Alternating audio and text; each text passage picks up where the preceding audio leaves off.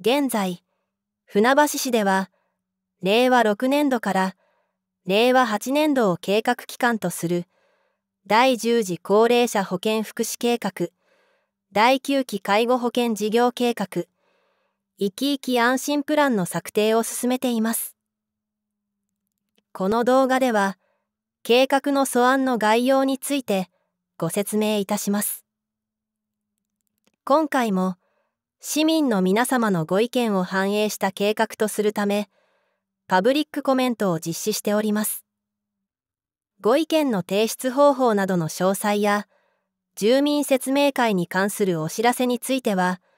動画の最後にご案内いたしますので、ご確認ください。まずは、この動画でお伝えする流れについてご説明いたします。構成としては、大きく4つに分かれており、1、はじめに、では、計画の趣旨と概要、また、船橋市の高齢者を取り巻く状況について、2、ビジョンと施策、では、計画のビジョンと基本方針、さらには、基本方針に基づく施策の内容と、重点項目事業について。3、整備方針と介護人材では、地域包括支援センターと施設等の整備方針、介護人材確保について。最後に、4、介護保険財政では、令和6年度から令和8年度までの3年間の介護サービス給付費と介護保険料の見込みについてご説明いたします。それでは、1、はじめに。計画の趣旨と概要、また、船橋市の高齢者を取り巻く状況についてご説明いたします。計画の趣旨と概要をご説明いたします。はじめに、計画の趣旨をご覧ください。団塊の世代の子どもにあたる団塊ジュニア世代が65歳以上の高齢者となる令和22年を見通すと、85歳以上の人口が急増し、様々なニーズのある要介護高齢者が増加する一方、15歳から64歳の生産年齢人口が急減することが見込まれています。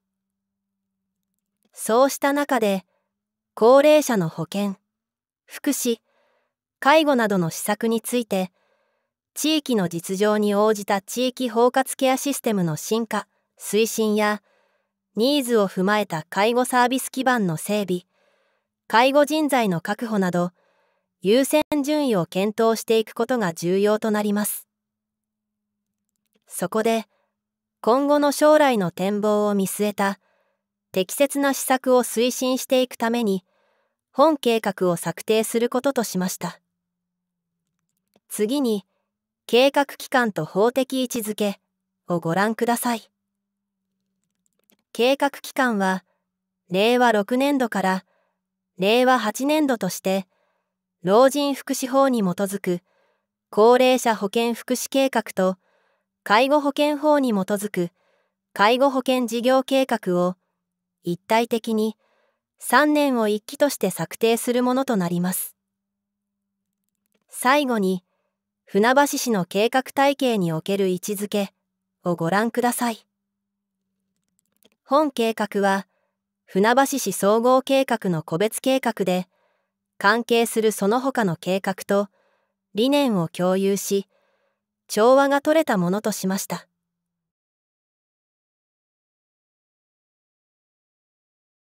続いて、船橋市の高齢者を取り巻く状況についてご説明いたします。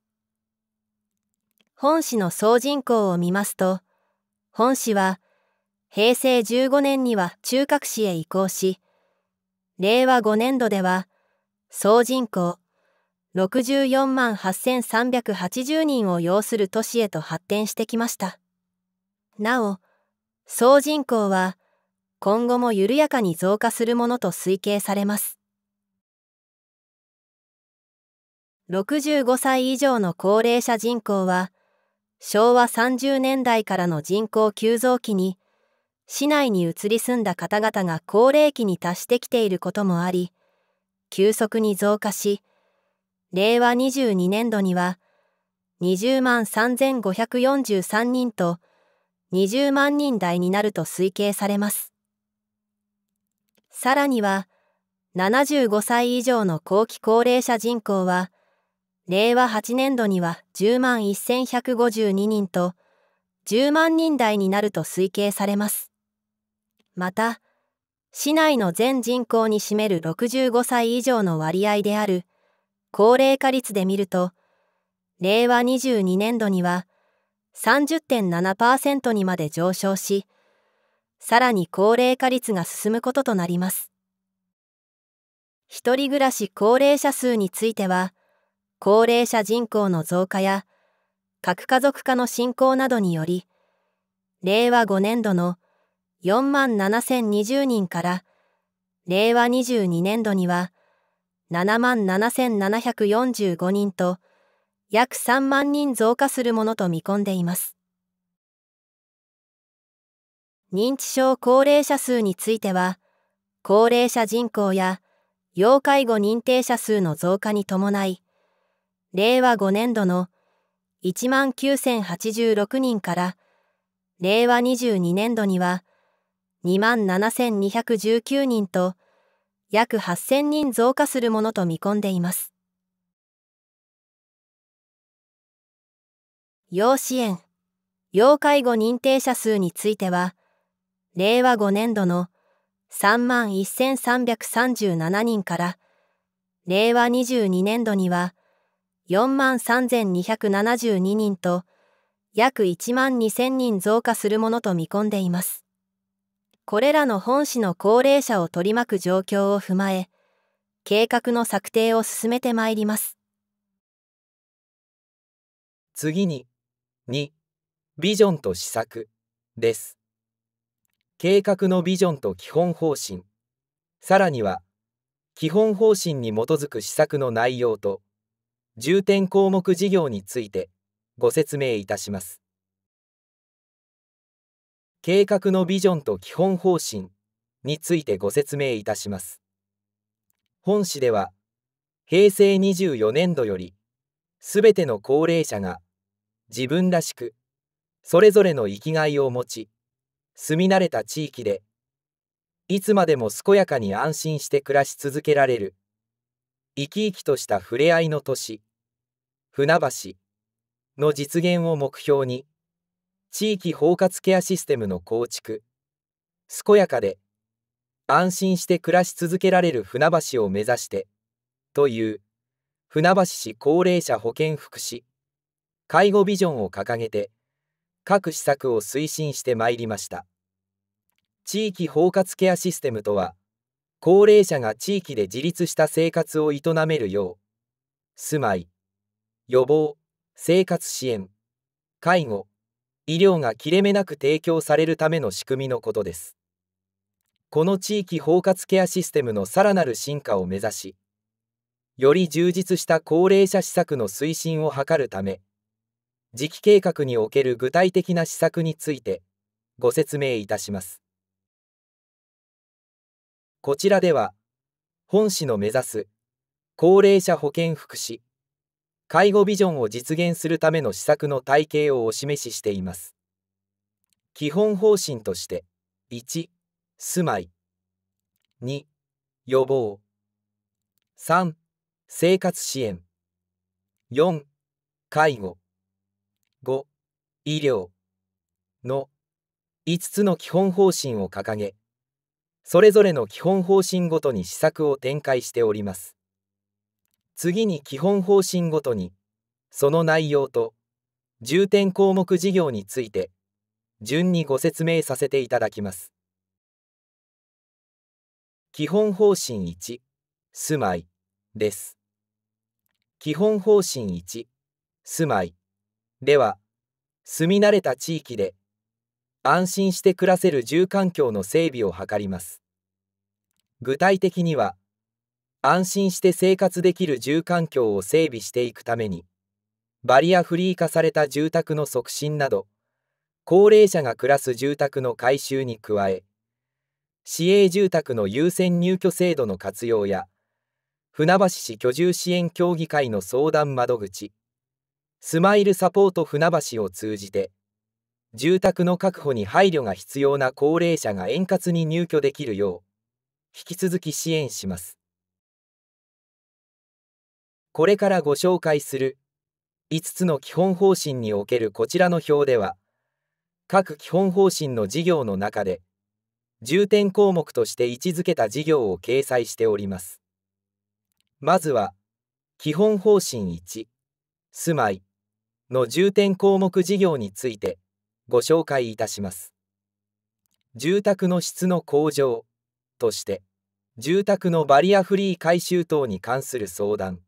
自立支援のための住宅のバリアフリー化等の支援、分譲マンションの共用部分のバリアフリー化等の支援などを、多様な住まいの確保として、質の高いサービス付き高齢者向け住宅の供給、近居同居の支援を、居住の支援の充実として、高齢者の住まいに関する情報提供、持ち家の活用、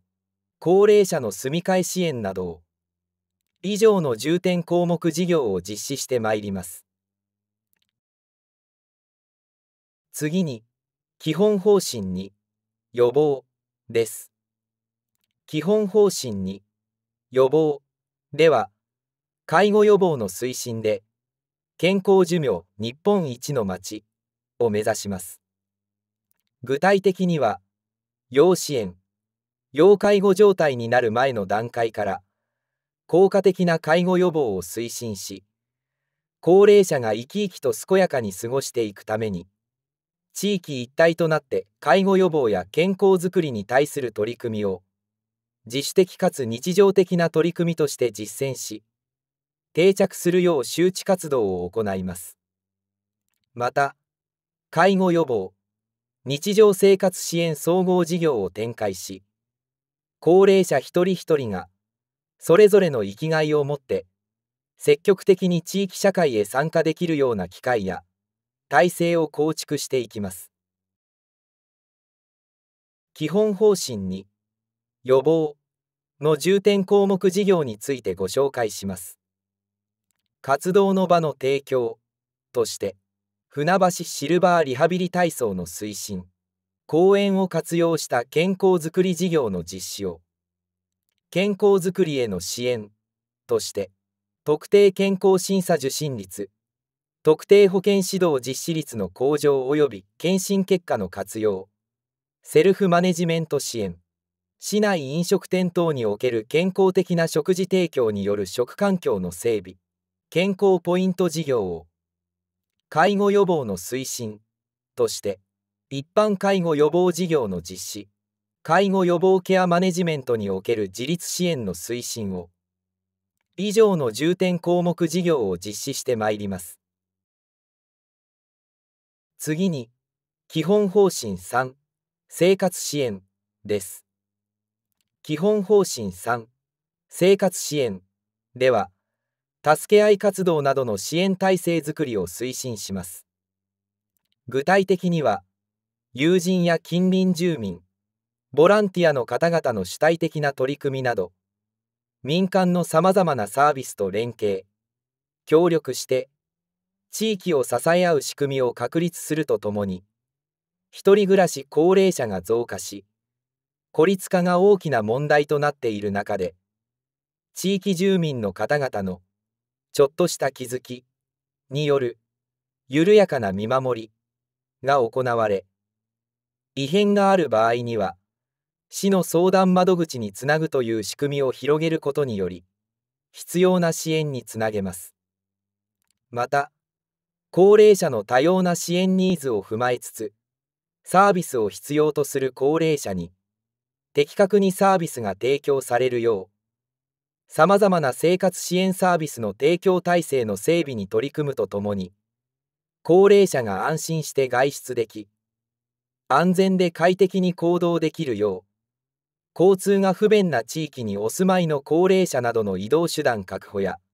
環境整備に取り組みます。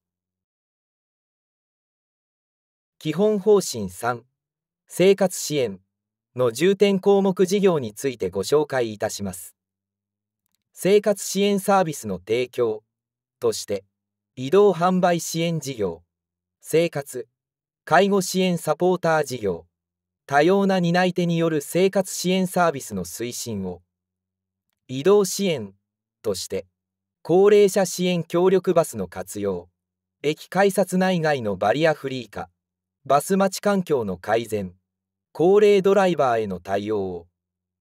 地域での支え合い体制の確立として、生活支援コーディネーターの活動の活性化、地域ケア会議の推進、地域課題への取り組みを、その他に、高齢者を狙った犯罪、消費者被害への対策、障害者の高齢化、重度化や親亡き後を見据えた支援体制の整備を、以上の重点項目事業を実施してまいります。なお、青い文字で強調した事業は、次期計画から新たに実施する事業となります。多様な担い手による生活支援サービスの推進について、介護サービスの需要が増加する一方で、介護人材不足が見込まれる中、支援する側とされる側という画一的な関係性ではなく、サービスを利用しながら地域とのつながりを維持できるよう、ボランティアなど多様な担い手による生活支援サービスを推進するものです。次に、基本方針4、介護です。基本方針4、介護では、いつでも安心して必要な介護サービスを利用できる体制の確立を目指します。具体的には、介護サービスの量と質の確保においては、介護施設などの介護サービス基盤の適正な整備や介護人材の確保に努めます。そして、高齢者が住み慣れた地域で暮らせるよう、地域包括支援センターの機能強化を図ります。各地域において、地域包括支援センターなどが、地域ケア会議を円滑に運営することで、地域の課題を把握し、地域住民へ適切なサービスを提供できる体制を整えます。また、在宅介護を進めていくために、介護者の介護負担の軽減を行う必要があり、相談支援の充実強化を図るとともに、ヤングケアラーなどの介護者を支援する体制を整備します。さらに、認知症対策の推進においては、共生社会の実現を推進するための認知症基本法の成立に伴い、本市における認知症施策推進基本計画の策定に向けて準備を進めてまいります。また、高齢者虐待の予防や早期発見および早期対応のため、地域での見守りと支え合い、そして関係機関との連携を図ります。介護サービスの円滑な利用においては、利用者がスムーズにサービスを利用できるよう、介護サービス事業所情報の提供や高齢者街角案内所事業を実施します。基本方針4、介護の重点項目事業についてご紹介いたします。介護サービスの量の確保として、介護老人福祉施設、いわゆる特別養護老人ホームや介護老人保健施設など、介護施設などの整備を、介護サービスの質の確保として、介護人材の確保、介護保険訪問看護職員雇用促進事業の実施を、多様なサービスの提供として、生活支援コーディネーターの活動の活性化を、地域包括支援センターの機能強化として、地域包括支援センター等の充実、地域ケア会議の推進、地域課題への取り組みを実施してまいります。なお、青い文字で強調した介護医療院の整備については、後ほど改めてご説明いたします。基本方針4、介護が続きます。認知症対策の推進として、認知症初期集中支援チーム、認知症地域支援推進員の設置、SOS ネットワーク事業、見守り愛事業、認知症施策推進基本計画の策定などを、介護サービスの円滑な利用として、介護サービス事業所情報の提供、高齢者街角案内所事業を、その他に、介護に取り組む家族等への支援の充実、高齢者虐待防止の体制を、以上の重点項目事業を実施してまいります。なお、青い文字で強調した事業の認知症施策推進基本計画の策定について、認知症対策としては、これまでも認知症初期集中支援チームの設置や認知症カフェの開設支援など、数々の重点項目事業を推進してまいりましたが、令和5年6月に、いわゆる認知症基本法が成立したことに伴い、本市においても、計画の策定に向けて準備を進めるものです。介護に取り組む家族等への支援の充実について、この事業では、家庭における介護者などの負担軽減の取り組みを進めるため、本来、大人が担うと想定されている、家事や家族の世話などを日常的に行っている子どもである、ヤングケアラーを支援する体制を整備するものです。次に基本方針5、医療です。基本方針5、医療では、医療と介護の連携による継続的、一体的なサービス提供体制の確立を図ります。具体的には、リハビリテーションについて、高齢者の体の機能が低下したときに、その機能や日常生活におけるさまざまな活動の自立度をより高めるため、サービスの充実を図ります。また、地域や家庭における社会参加の実現なども含め、生活の質の向上を目指す観点も踏まえ、計画的に提供できる体制の構築を目指します。また、医療・介護関係団体及び行政により構成された船橋在宅医療ひまわりネットワークにおいて、医療・介護、その他の在宅医療に関係する方々の緊密な連携協力体制の整備や、医療・介護人材の知識・技術の向上のためのさまざまな研修を引き続き実施します。さらには、保健福祉センター内にある在宅医療支援拠点、船ポートにおいて、在宅医療に関する市民や医療・介護関係者からの相談に引き続き応じていきます。基本方針5、医療の重点項目事業についてご紹介いたします。在宅医療の推進として、顔の見える関係づくりの推進、在宅医療・介護連携の課題の抽出と対応の協議、在宅医療支援拠点、船ポートやひまわりネットワークにおける相談支援や研修の開催、普及啓発、医療・介護人材確保事業などを実施してまいります。基本方針5、医療が続きます。地域医療連携の推進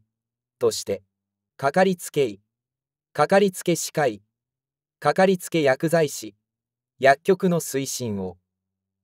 看護職の確保として、看護職の確保、介護保険訪問看護職員雇用促進事業の実施を、地域リハビリテーションの推進のほか、歯科口腔保険の推進として、訪問歯科診療の充実、口腔保険支援事業の実施を、以上の重点項目事業を実施してまいります。次に、3、整備方針と介護人材です。地域包括支援センターと施設などの整備方針、介護人材確保についてご説明いたします。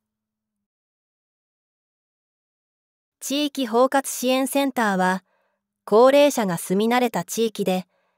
安心して暮らし続けられるよう、介護や福祉、認知症のことなど、さまざまな相談に対応する総合相談窓口として、地域包括ケアシステムを実現する上で中心的な役割を求められております。現在、船橋市には14カ所の地域包括支援センターと15カ所の在宅介護支援センターがあります。高齢者人口増加に伴う相談件数の増加や、相談内容の複雑化、複合化に対応するために、豊田地区と豊富坪井地区の既存の2つの地域包括支援センターにサブセンターを設置します。サブセンターとは、地域包括支援センターと一体的に運営され、地域包括支援センターが行う総合相談、権利擁護、包括的継続的ケアマネジメント、介護予防ケアマネジメントを実施する機能を有する窓口を指します。サブセンターを設置することで、市民の利便性向上や、センターのアウトリーチ力のさらなる向上、地域づくりの推進を図ります。施設等基盤整備についてご説明いたします。施設整備の考え方として、次期計画では、在宅での介護が難しい、重度の要介護者など、高齢者それぞれの状態に応じた多様なニーズに対応するため、現在の計画における実績や、要介護認定者の増加数などを踏まえ、施設整備を進めます。施設別の整備計画数について、表の上から1段目の介護老人福祉施設、広域型、いわゆる特別養護老人ホームを令和6年度に90床、4段目の介護医療院を令和7年度に100床、中段の認知症対応型共同生活介護グループホームを令和7年度に36床、一番下の特定施設入居者生活介護混合型を令和8年度に40床、以上、合計166床の整備を計画しております。オレンジ色の文字で強調しております。介護医療院は、医療と介護のニーズを併せ持つ方が入所する施設で、介護老人保健施設からの転換で、市内では初めて設置する計画となります。介護人材確保に向けた具体的な取り組みについてご説明いたします。現状及び背景として、厚生労働省によると、令和22年度には全国で約280万人の介護人材が必要になると推計されています。一方で、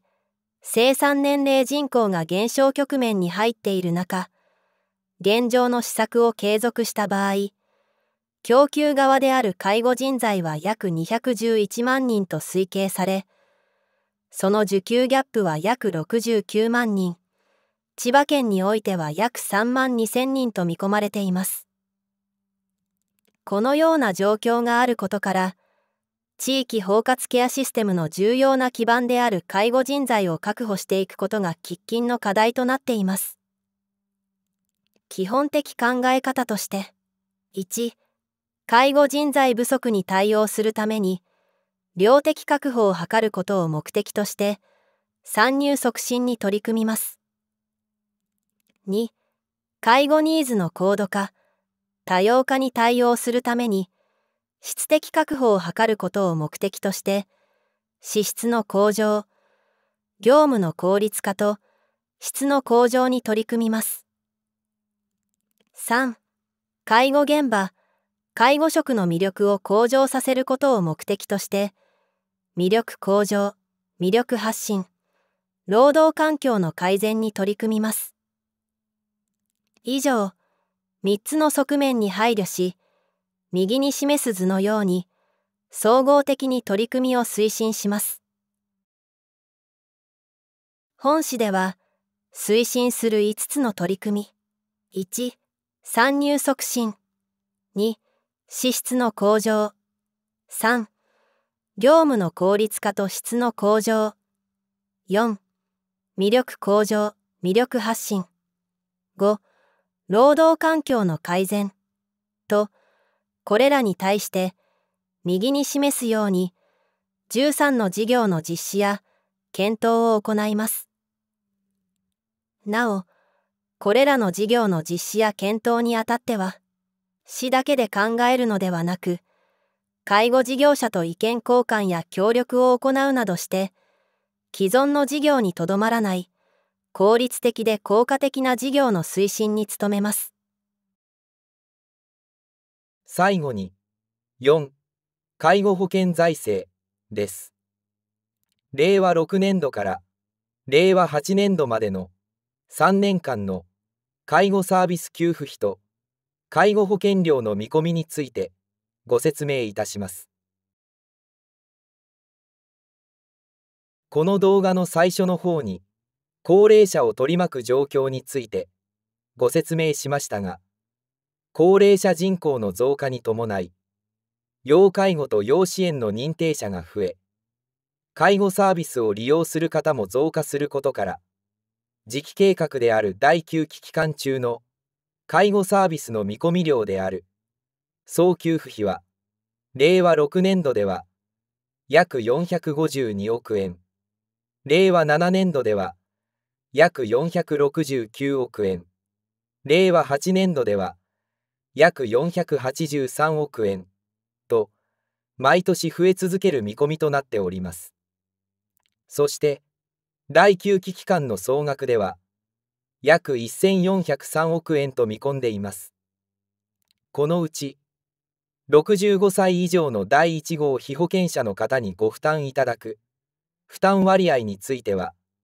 おおよそ 23% となります。これらのほか、その他のサービスの見込み量や保険料の収納率などを考慮し、65歳以上の第1号被保険者の方にご負担いただく介護保険料について試算したところ、現在の計画である第8期保険料基準額が月額5400円に対し、第9期保険料基準額は月額で6000円台半ばの見込みとなっております。なお、現段階での見込みであり、国の制度改正の影響などを考慮し、改めて算定することとなります。以上、第10次高齢者保健福祉計画、